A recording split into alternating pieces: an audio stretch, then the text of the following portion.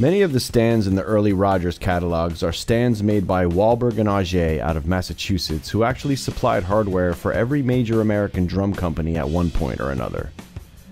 Stands as well as many other things such as this drummer's throne and zip clutch, etc. Even the earliest first generation 4401, 4402 hi-hat stands and first generation 4403 cymbal stands were made by Walberg Auge. W&A did not mark their products with a logo because they knew it was not good business to compete with your own customers, but there are ways to identify. W&A stands will often have two different kind of feet. This flat type slip-on tip and this riveted style foot. But one surefire way to tell if a stand was made by Walberg Auge is to look for ear mounts. Notice how these ear mounts are pressed out from the tripod collar on these stands. If it has ear mounts, it's a Walberg Auge stand.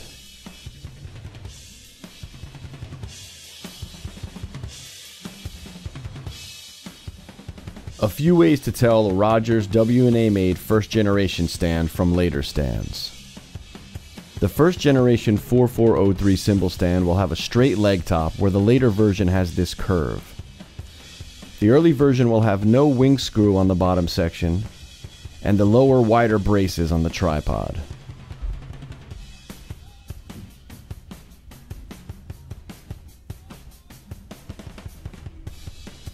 Also, a collet accepting the top section, where the later version has a U-clamp.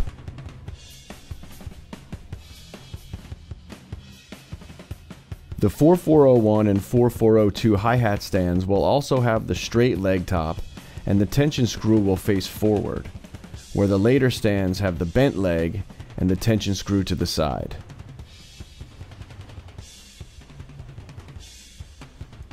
They will commonly have this friction cup equipped clutch, where the later versions have a basic bottom nut.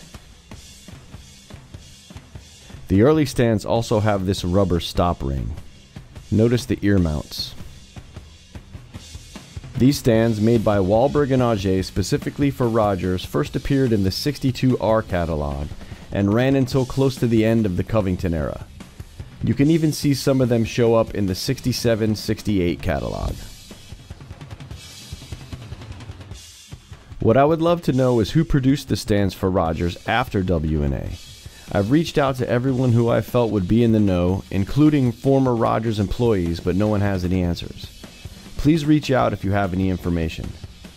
I hope this video has helped you identify your Covington era stands. Thanks for watching.